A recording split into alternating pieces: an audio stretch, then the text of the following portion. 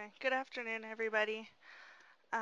We have a lot of people attending our webinar today, more than our capacity allows for. So we're going to host a second webinar, and we'll send that out later this afternoon, the date and time for that. And we'll also be posting this webinar recording for later viewing for those of you who were able to sign in. So it's great that we have so many people listening today.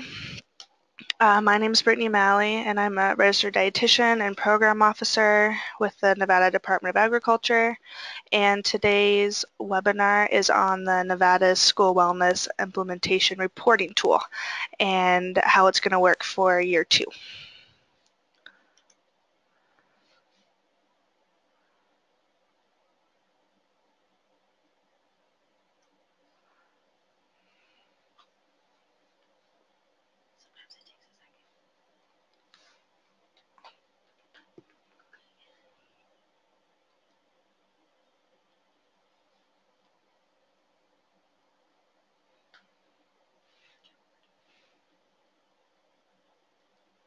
Okay, so today's agenda is we're going to talk about why we have this tool, how does it work, who is required to complete what sections, and what are the due dates for entering this information.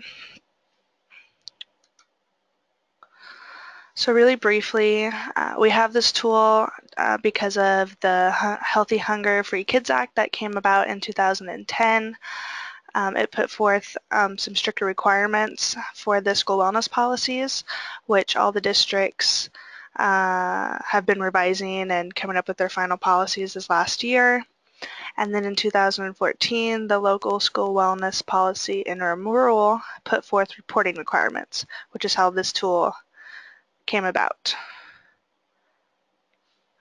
So annually, what information we're trying to obtain by having this reporting tool is the website address where each school policy can be accessed, and then a description of each school's progress in meeting the goals that they have set for that year, and then also a summary of each school's events or activities that are related to achieving those goals and related to wellness policy implementation.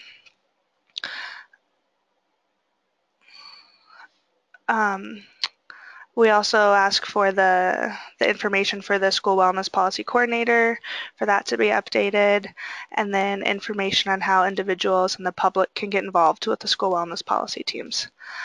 And then this year we've added a set of questions that help assess whether schools are following the wellness policy.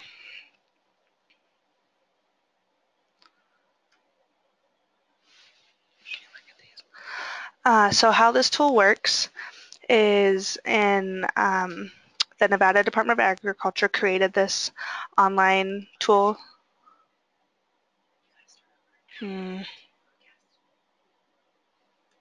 Okay, hold on a second. We're trying to figure out, some people can't hear. The broadcast is now starting. All attendees are in listen-only mode.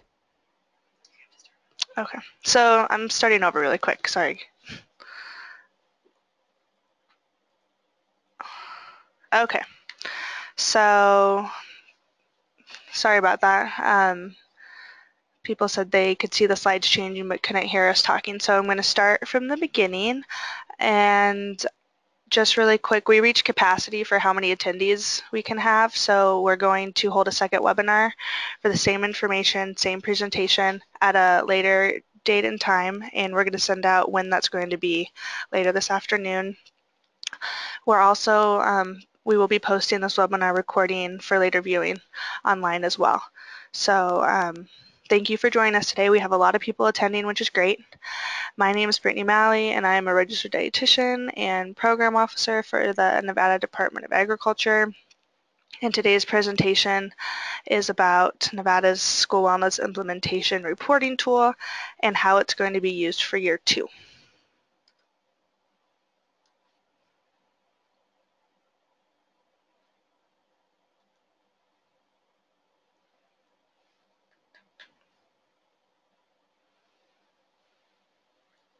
Okay, so today's agenda, we're going to talk about why we have this tool, how this tool works, who is required to complete what sections, and what are the due dates for entering this information. So really briefly, we have this tool because in 2010, the Healthy Hunger-Free Kids Act was established, which asked for some different requirements in the school wellness policies. And then in 2014, the local school wellness policy interim rule put forth reporting requirements, which is where this online tool comes in. It's to capture this information. So information that we're trying to capture every year on this online tool is the website address for each school wellness policy and where that can be accessed by the public if people want a copy of it. And then a description of each school's progress in meeting the local wellness policy goals that they set. And then a summary of each school's events or activities that have been held and are helping to reach these goals and to help implement school wellness policy. We also ask for the name, position, title, and contact information for the school wellness policy coordinator, and then information on how individuals and the public can get involved with the school wellness policy team if they wish to do so. And then this year, we have added in a set of questions that help assess whether schools are following the wellness policy.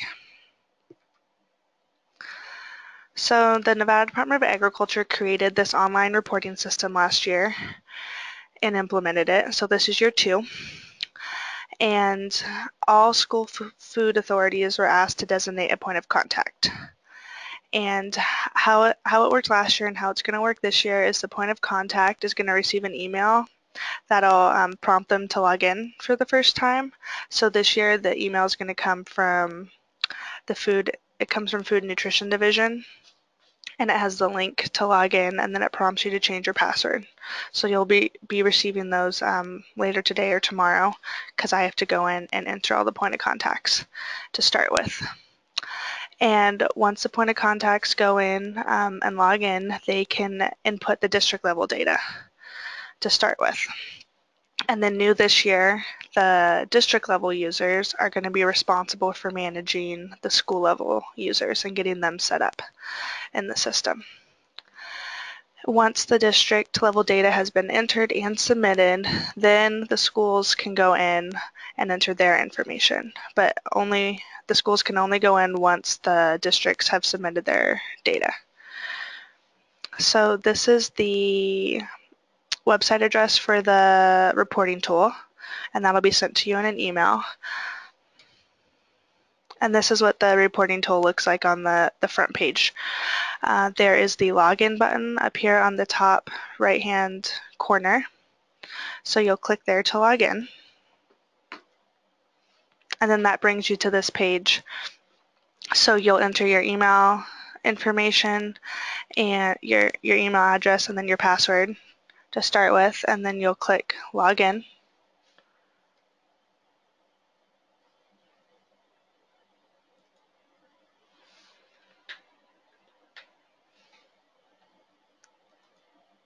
And that brings you to this page. So this is a home page, and up here on the right hand side, the right top corner, it has your email. It'll have your email address. You can click on that to go in and change your password at any time. So if you click on it, it would bring you to a page like this, and you can change your password. Okay, so going back to the home page, this is where you'll access your dashboard. So the dashboard button is up here on the left top corner. So you're going to click on that. And this is as a sponsor user right now. So all these screenshots and these steps are for people that are district level users that are going in to enter their goals. So this is what the dashboard will look like for a district user. I was in as a Clark County to test this out.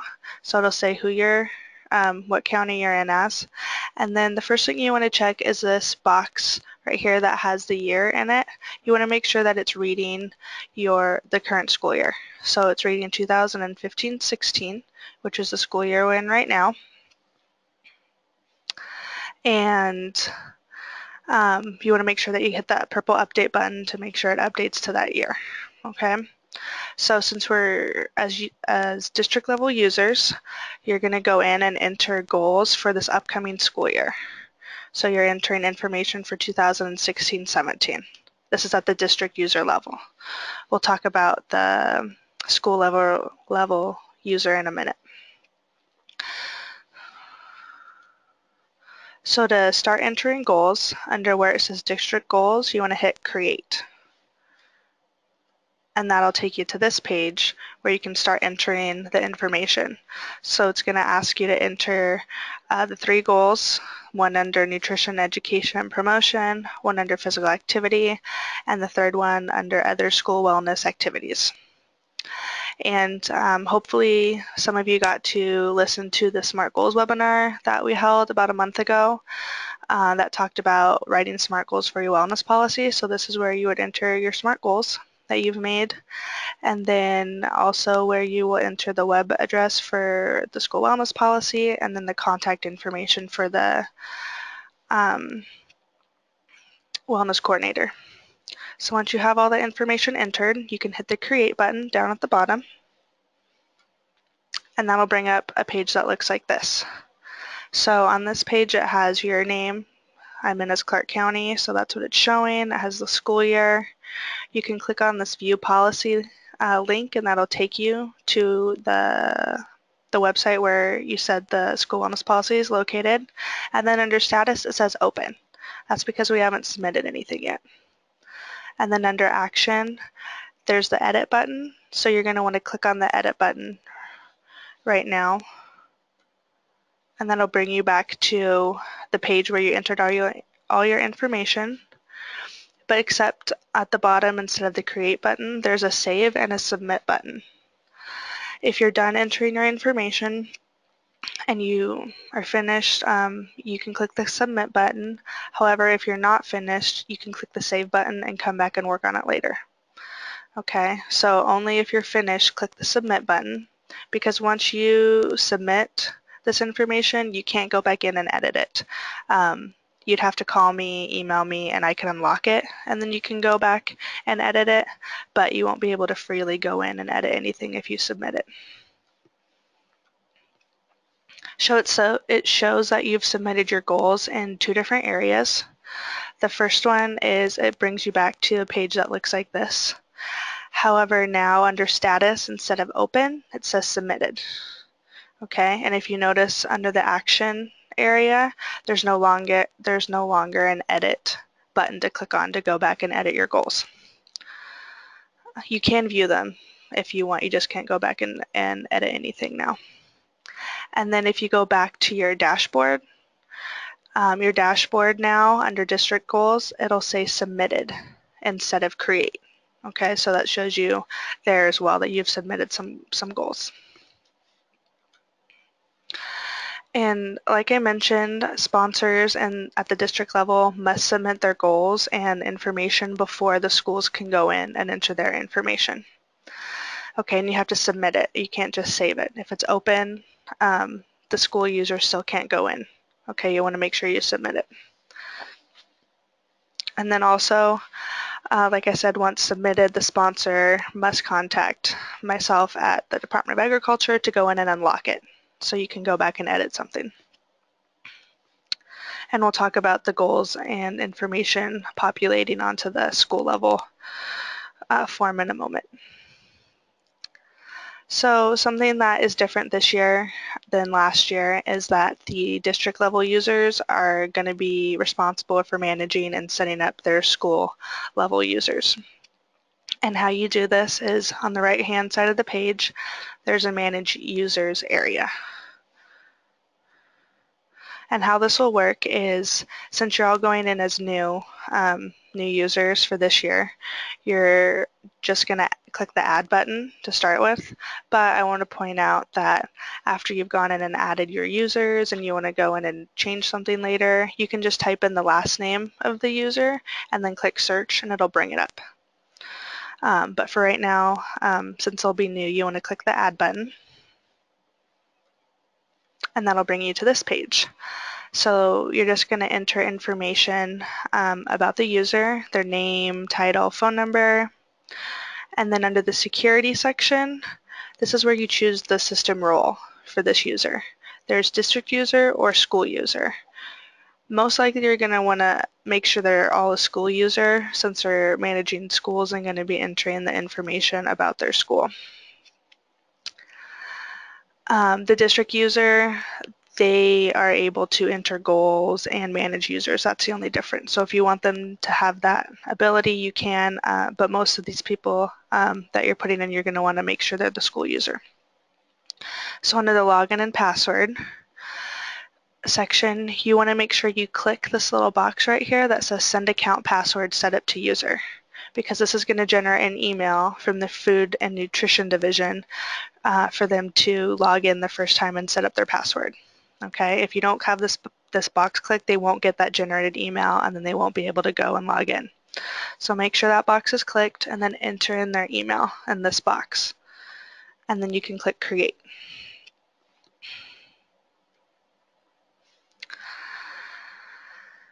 And now the section that pops up at the bottom is about the schools. And this is where you can choose what schools you want this user to manage. So they can manage just one school or multiple schools.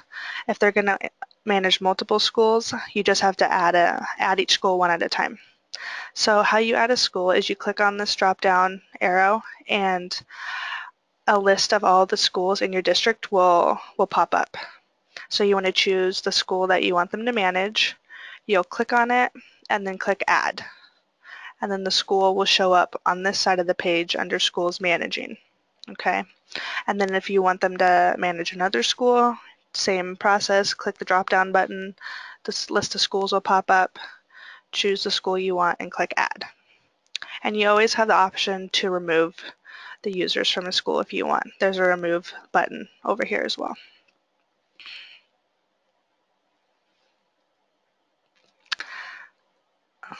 Okay, so now we're moving on to the school level user section of the online tool. So this is the login page. Like I said, it looks the same as the sponsors login page. I think last year there was a little different process for school users to go and log in. They needed a school code and the district code to be able to log in. That's no longer necessary. As long as they get an email from Food and Nutrition Division with the login information and setup, they'll be able to log in. Oops. Okay. So same home page as well. You'll want to click on the dashboard to get started. And the dashboard for the school user looks a little different. There's not as much information and not as many options. But the first thing that the school level user is going to want to check is the school year, just like on the sponsor page. So you want to make sure you're in the correct school year. So for this year, it's 2015 and 16. Make sure you always click the purple update button just to make sure it's linked to that school year. And as I mentioned with the district users, they're entering information for this upcoming school year. So the goals that they're entering, all that information is going to be for school year 16-17. Now the schools that are going in to enter their information, they're reporting progress on what's been going on this school year and the goals that were set this last year. Okay, so they're entering information in the present and the past, whereas the district users are entering information for the future. Okay, so I don't want the school year to get to have people confused. Okay, we're in this school year 2015-16. So to start entering information, you want to click under the View Edit button under the schools, and this page will come up. So the district user assigned schools to each school user to manage, and this is where they will show up. So for this one that I did, I'm managing one school, and under Action it says New because I haven't gone in and entered any information. So to start entering information, you want to click on New, and that'll bring you to the question, this page, where we're going to start entering information. So if you notice here at the top, there's 3 different tabs. There's goals, policy, and questions. You're going to enter information under each tab. To start with is goals. That's what comes up first. And what's going to happen is where it says district goal, under goal 1, if your district user went in last year and put in their goals, entered that information, that goal will automatically populate in this field right here. Okay, so if your sponsor and district user did not go in and enter goals, there won't be a goal up there. And I'm just going to warn you, there was 76% of districts that went in and entered goals, so there will be some schools where a goal won't show up, okay? And that's probably because there wasn't one entered. And if you're a school site that had your own goals for the school year and that's not showing up, you can type that in this box down here that says explain and notes. Please put in your goal there and talk about if you met it and that kind of, or if you didn't meet it. Okay, that's what we're doing for right now, because it should just be the district level goals that are auto-populating in these sections. So you'll go through the goal section and answer these questions. And then when you're done with the goal section, you can click on the policy tab at the top, and that'll bring you to the policy page. And on the policy page, it's asking you questions about the dates, times, and locations of the wellness policy meetings that were held, and other things about these meetings, and on some more contact information if people want to get involved in the school wellness team. So once you're done with the policy section, you can click on the questions tab at the top, and that brings you to the last section on this page. So these are the set of questions I talked about that are assessing whether the school wellness policy is being implemented at the schools. So there's 10 questions in total. Some of them have 2 parts. They're all multiple choice. So just choose the best answer. And if you want to go in and take a look at these beforehand, if you're not sure what the answers are, you can always go in and look and save the document. You don't have to submit it right away. So you're going to go through and answer all of these questions. And then on the bottom of the last page of the questions, there's a save button. There's also a save button at the bottom of the policy page and the goals page as well. You don't have to click save on all of them. Just one should save it. But there's a save button at the bottom. So when you're done answering the questions, you want to click the save button. And then it'll show you, it'll bring you to this page, back to the one that has the 3 tabs at the top. But now there's a 4th tab that says submit.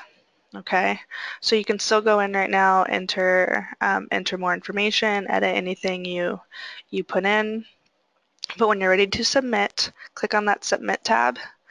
And now in that tab, there's a submit button and there's a save button. So if you're not finished, click save. But if you are done and you want to submit your information, you can click the submit button. Okay. And I don't think I mentioned this earlier, but I did put together a user's manual for this reporting tool. So along with all the screenshots that we went over today, there's written information and the steps are written out on what you're supposed to do, what information we need, that sort of thing. So I'm going to be emailing that user guide out after the webinar today. So you all have that and you can share it with anybody else that's going to be entering information. What we're asking as far as due dates go are that all schools complete their reporting by June 1st this year, which means that it'd be beneficial for the district level users to go in now and as soon as possible to start entering their information, so that then and set up the school level users so that they can start entering their information and gathering the data that they need to do that. And then something that we're doing this year with this tool is producing progress reports that can be available online for the public to view, because we really want to highlight your guys' successes and show that schools and districts are working towards implementing their school wellness policies. So we want to show that what you guys are doing and that this is happening. So June 6th is our target date for reports to be available. And that's just the reports are gonna draw on the information that you guys are inputting in the next few months. Okay, so like I said, I'm going to send out the user guide later today for this online tool. And then if you guys have any questions while you're going through the user guide, you see something that doesn't make sense, please email me, call me, let me know, because you're probably not the only one with that question or that concern. And I'm more than happy to help anybody through any part of this process. So that's the end of my presentation on the webinar. We have been getting some questions. So if you have more questions, go ahead and type them into the box, and I'm going to start answering some of the ones that we've had so far. So somebody said their previous login info isn't working. That's because I have to go in and set you up, and it's going to generate an email from Food and Nutrition Division. So you'll get that, and that has a login link in that email. So you'll click on the login link and then enter your new password. So your information, your login info from last year is not going to work right now. You have to wait to get an email from us. And I'm going to do that today and tomorrow morning.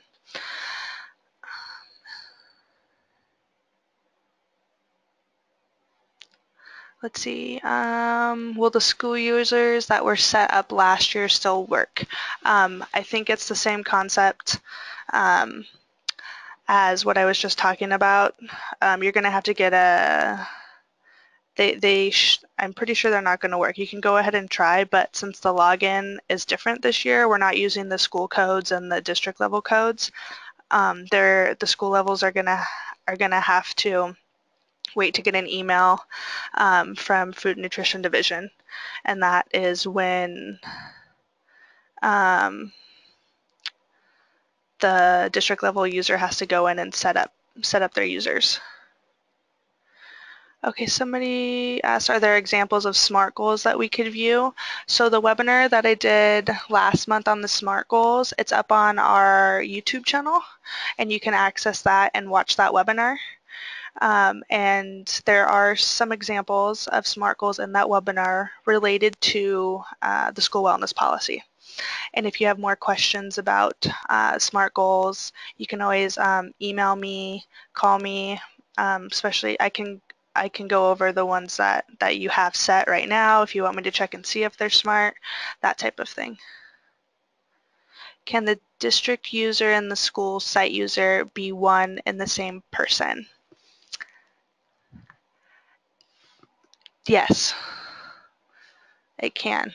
So try that. I think you can make yourself, you should be able to manage your own. If you're the district level user, you're the one managing users, you can go in and click that box that says school level user under manage users. Okay, another question, if the school sites are inputting information all year long, then they would not want to hit submit until the very end of the school year. Is this correct? Yes, but a lot of the questions are not ongoing questions. They're kind of, they're more like cumulative. Okay, hold on one second. Katrina's gonna take over and answer some of these questions. Hi, everybody. First, I just wanted to clarify, we're getting quite a few questions around who the district level user is and who the site level users are. So if you're in a large district, and I think a lot of the folks on the webinar are from Clark, there's a district level coordinator, and that's Shannon Lene. And once we input in all the information into the system, the district level coordinator will be able to administer who the person is at the site level. So if you're a wellness coordinator at a site level, you're going to want to communicate with your district level coordinator to be able to communicate with them around gaining access to the system and the timeline to enter in information. So again, if you're in a large district, you're going to want to contact your district level coordinator and have a conversation with them around getting access to be able to input your site level information. Our YouTube channel, we'll go ahead and send out the link to the webinar once it's posted, and we'll send that to everybody who was signed up for the webinar. So even folks who weren't able to join will be able to access that. You can also search for Nevada Agriculture on the YouTube site, and it'll pull up our account. So someone asked, I'm an assistant principal at a school in Clark County, so you're waiting for the district level user to input goals, correct? Yes, that is correct. So you'll want to connect with Shannon. She'll be able to give you access so you can enter information about your particular school site. We will also be sending out the link to our PowerPoint presentation when we send out the link to the webinar. Those are posted on our SlideShare account so that folks can access those.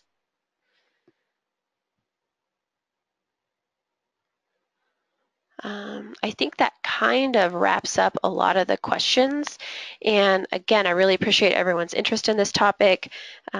Just like Brittany said, we're really excited to get some information into the system so that we can help celebrate the successes our districts have had in developing a district wellness policy and getting that implemented. So I really appreciate everyone's time today. And once we get this posted, we'll be sending out information to everyone who's registered.